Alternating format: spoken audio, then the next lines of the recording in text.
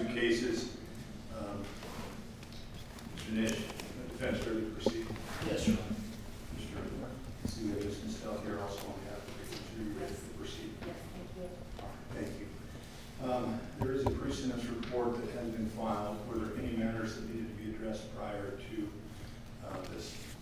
I don't believe so. Nothing from the defendant or everyone's accurate. All right. Mr. Nish, go ahead and I will hear from you first and then invite your client to say anything if he wishes. Your Honor, as a matter of courtesy, I tend to, in these types of cases, like to defer to the families. If the families won't speak to the court, if that's okay, I'd like to make that difference. Mr. Worrell, do you have any input on that? Well, maybe for the defense counsel, that's fine, but I think that it's important for the family at least to hear, if Mr. Brenner has anything he wants to say, I think it's important for the family to hear that first. Mr. Stell, any input? We agree with that. We think that the defendant has anything to say, we'd like to hear it first. And that's fine, Your Honor. All right. I just, as a matter of courtesy, like to make that difference. All right, thank you. It is my practice generally to allow defense to proceed first for that very reason expressed by plaintiff.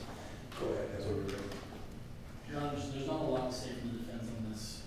We reached a resolution with the state that involved a Rule 11I conference with the court, wherein the client pleaded guilty as charged, as charged in the amended information to a second-degree felony on the murder case, carrying a potential penalty of 1 to 15 years, and then as well as pleading guilty in the other case with 2 counts of the possession of a firearm, also each carrying 1 to 15 years of second-degree felonies.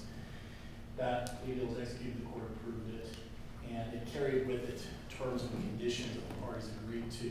A couple of those terms and conditions were that the cases themselves on sentencing would run consecutively, which under the amended information and plea deal that we made amounts to a maximum sentence under the law of 3 to 30 years.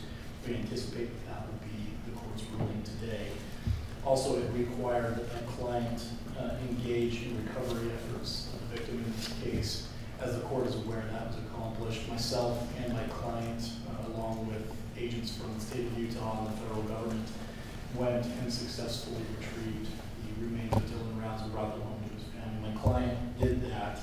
And what was interesting to me about that was it was something that my client had asked me about from almost the first day that I was brought into this case. I recognized there were other attorneys that preceded me in this matter.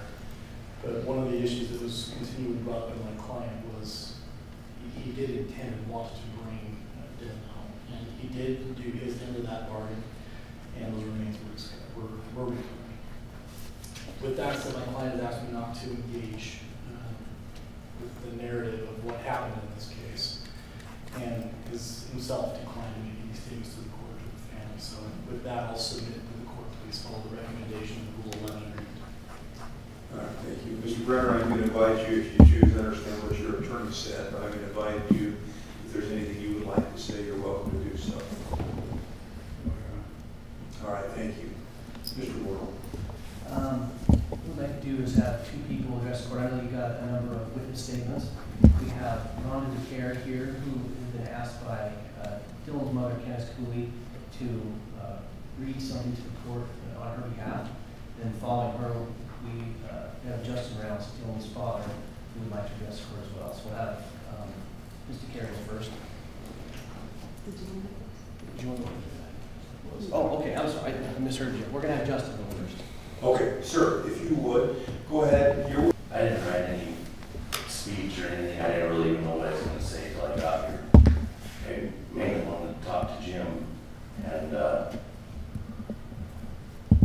when this all started, when you got arrested, I asked that guy agent kind of if he knew anything about your past, be able to see it.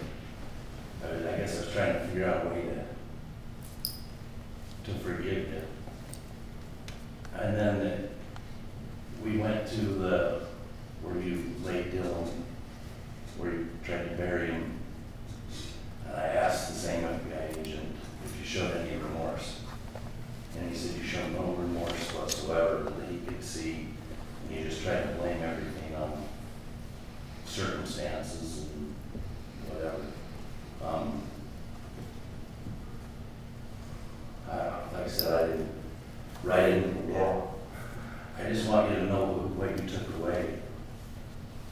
not just from me, or his mom, or his brother, and his sister. You took away someone who was willing to be active in the society and contribute to society. As far as I can tell, in your whole entire life, you've never contributed to society once. Dylan helped you out so many times, whether it be hauling sugar beets or potatoes or whatever, and this is how you repay him. I just basically hope that you, for the rest of your life, can think about this. And if a 3 to 30 year comes about and you get out, it'd probably be the worst thing that ever happened to you, Jim. And in that time, man, this is hard. I just hope the rest of your life, you remember what you did and what you did, and I hope sometime you feel some remorse or some guilt. That's basically all I have to say. And I wasn't going to let you just come in here and limp like a little gimp and walk out with nobody saying anything to you at all. You don't have the balls enough to look at anybody in the eye or even look at anybody. To turn around and look at the people who you've affected. That's all I have to say. Thank you.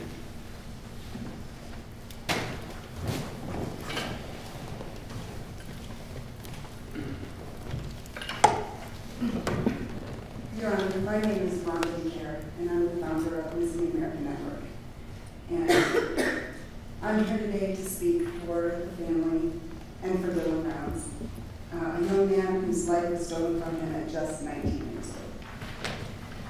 For over 2 years, I've had the privilege of supporting his family through a journey marked by an unimaginable pain, resilience, and unwavering quest for justice. Dylan was no ordinary young man. He was a dreamer, a builder, a visionary. At an age when many are still discovering their path, Dylan had already charted his. He was transforming a piece of Utah desert into a thriving farm.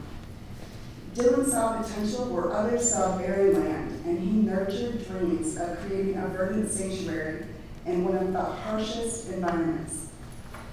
His spirit was as vibrant and enduring as the sunflowers he loved. And today, those sunflowers bloom all around the world as a tribute to his remarkable life. The brightness of Dylan's dreams was brutally extinguished. In the days following his disappearance, his family discovered his boots behind a dirt pile, a chilling sign that something was terribly amiss. Despite that critical clue, their pleas for immediate action were met with dismissive and heartbreaking response. Law enforcement not only failed to act with urgency the situation demanded, but they also compounded the family's suffering by asking them to leave the property where Dylan was last seen. They were told their presence was irritating James Brenner. He was not even the property owner.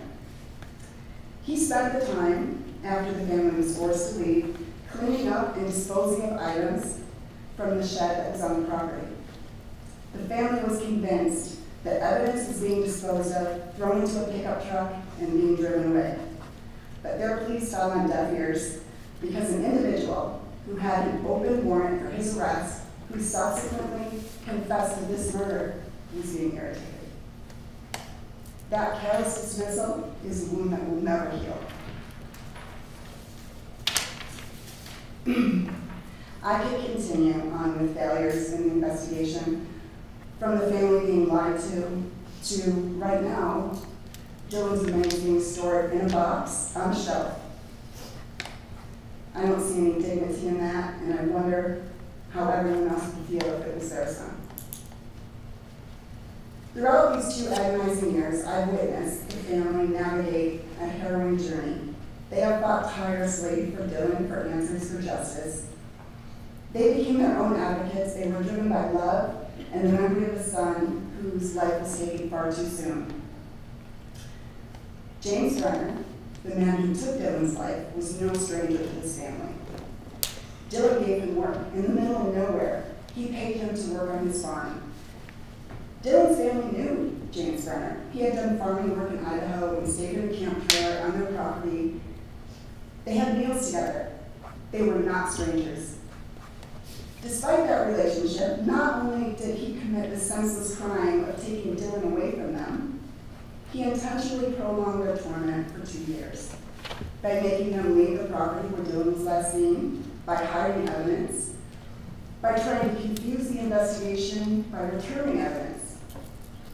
And ultimately, he only came forward with the truth so that he could cut a deal and reduce his sentence. His callous disregard for his family, these people who he knew personally, after doing something so devastating to this family, it had no consideration, no compassion, and no empathy for them at any time. That is who this man truly is. This was not an accident. This was calculated. And every action for 2 years since has been calculated as well, in an effort to try to get away with the cold-hearted murder of Dylan Mounts.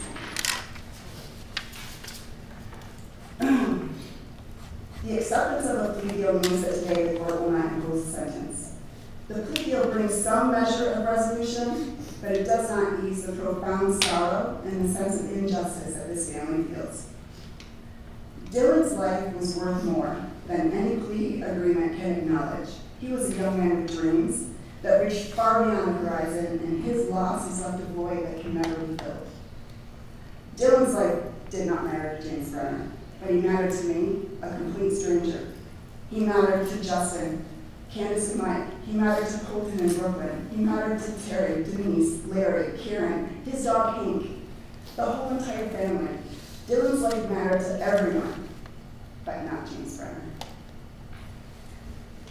So, as I'm here today, I would like us to remember Dylan not just as a victim, but as a young man with boundless potential and a heart full of dreams. His legacy will live on with the foundation his family formed to help other families in similar situations. Though we cannot change the past or undo the pain, we can honor Dylan by ensuring that his story is never forgotten and by continuing to seek justice for all victims like him. Dylan's family, despite their unimaginable loss, has shown extraordinary strength and resilience. They have carried the torch of his dreams and his memory, making sure that Dylan's light will shine brightly, even in the darkest of times. Thank you. Pointing out a few things on there. Much like Justin, I was curious to see what Mr. Brenner's reactions and his cooperation with the pre-sentence report, his demeanor in the courtroom today, hoping and expecting to see some remorse. And it was so frustrating and so sad to see that it is just totally absent from this pre-sentence report. Right out the gate, we have a note that he initially did not want to speak with the investigator, would not complete his pre-sentence packet. We read that he rationalized the offense, placing blame on the victim, does not appear to take responsibility for his actions. They note that he poses a significant public safety threat as evidenced by his pattern of antisocial behavior. And certainly that's true. They note a criminal history that spans 4 decades. And over those 4 decades, we have a man who's engaged in numerous violent offenses over the years, leaving a wake of victims behind him. Truly, just sad, frustrating. I can't think of another adjective. But as if that's not bad enough, we get to the pro-criminal attitude aspect of it. It says, Mr. Brenner placed considerable blame for his current situation on the victim, taking no accountability for his actions, and they even go on to quote him, saying, he shows no remorse or accountability for his behavior, stating, quote, I lost everything I own except land and a checking account. I'm not paying because a bastard broke into my place. Disgusting. Absolutely disgusting. We come before this court with a man, like I said, with a criminal history of 4 decades and a total lack of empathy for anyone and everything. And I think Justin said it best when he commented on just kind of that demeanor and behavior with all this. So sad to see that. And, you know, I'm glad we have, you know, we were able to locate the body, return, you know, Dylan to his family. But it did come at a cost. It came at a cost. And that had nothing to do with, you know, trying to do the right thing or trying to help the family get some closure. It had everything to do with self-preservation. And that shouldn't be lauded. I mean, I'm glad we were able to bring Dylan home, but that's not something that we should, I guess, give Mr. Brenner credit for. It was a means to an end for him, and that's what it's always been. And so it's just so sad. We have the recommendation. There's no surprise on the sentencing. It comports with what we talked about, the 3 years to 30 on the sentencing. And quite honestly, I think that Mr. Brenner will serve most, if not all of that, and he deserves to, quite honestly. I think his past has finally caught up to him. I feel so bad for what everybody's been through as far as the emotional roller coaster of, you know, the case and getting to this point finally. It's a relief that we're finally here, but that relief doesn't do anything about the ultimate consequences. Dylan's never coming home. As I read through the letters and statements from people, my heart breaks. To talk about how the impact this kid, you know, Dylan had on their lives, and just the positivity and the light that he brought to others, and that they'll never see that again. And you contrast that with Mr. Brenner, and Justin said it right. He's never contributed anything to society. It's such a stark contrast between Mr. Brenner and his take on things and Dylan, and yet one of them is in this courtroom living today. So sad, so sad.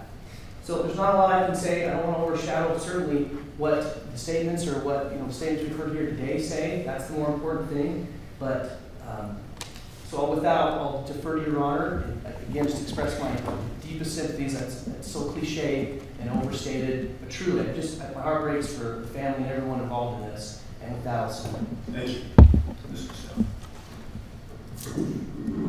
Your Honor, I think what needed to be said about Dylan today has been said, that he was an incredible young man. He had his whole life ahead of him. He was a hard worker. He knew how to love, and he was loved. And so many people who loved him are here today, and they have fought for justice for him.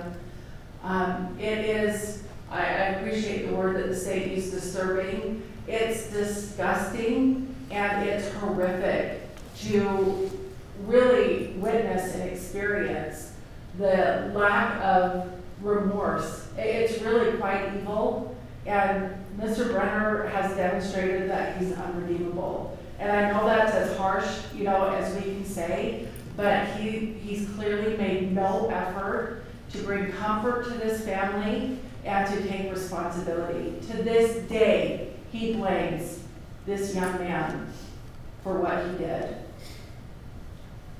Sometimes we need to make unorthodox requests and ask for difficult things. But I would ask that Mr. Brenner have to look back at the galley and look at who is here to support Dylan today. I know they will be respectful, but he needs to be faced with what devastation he has caused. And I would just ask that he be required to look back and view those who are here in support of Dylan today. Thank you, Mrs. Stowe. Mr. Nish. I would have a lot to say, Your Honor, had my client not asked me to be extremely respectful and to not go into the details of the underlying case in chief. I'll start by saying I appreciate the collegiality, the professionalism of my colleagues. This is a hard case. It's a hard case for everybody. And just because we're defense counsel and we have a job to do doesn't mean that we don't also recognize the pain and the heartache that goes on with the victims. In fact, we see it not as intimately maybe as Ms. Estelle does or the prosecutors do, but we see it because we're actively involved in the things that happen in this case. And I join my colleagues in that, extending condolences and heartfelt to the family. I would ask the court not to close the request by Ms. Estelle, as it would be improper and would also, I believe, amount to some kind of an extrajudicial punishment of the statutes and laws don't allow. It would just be the modern day equivalent of putting somebody in stocks, not appropriate, not for corporate. Other than that, Your Honor, there's a lot of things I'd like to say, and I'll hold my peace and submit. As I've read the information that the family was provided in the letters, and the things that Dylan accomplished in his life, and the drive and the desire and the things that he had to make life better, not just for himself, but for those around him, and the love that he had for life. This is not a proper ending for someone like that. And my heart does go out to the family for your loss and for having missed him. And you'll continue to miss him around you. It's a hard request, Mrs. Stone, and I don't want to jeopardize this proceeding in that fashion. The one thing I will say is I will ask Mr. Brenner, if you would, I would like you to stand and I would like you to face them, if you would do that. By them, Your Honor, I'd like to know who you mean. Yes, the gallery.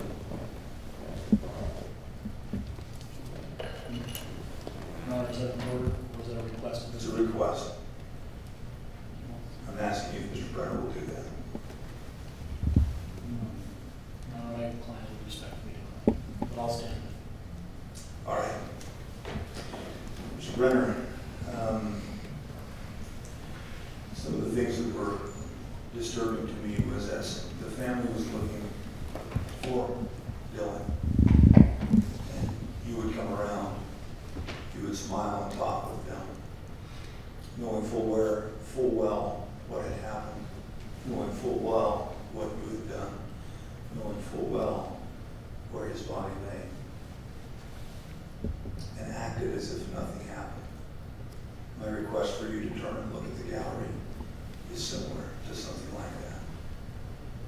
A simple decency.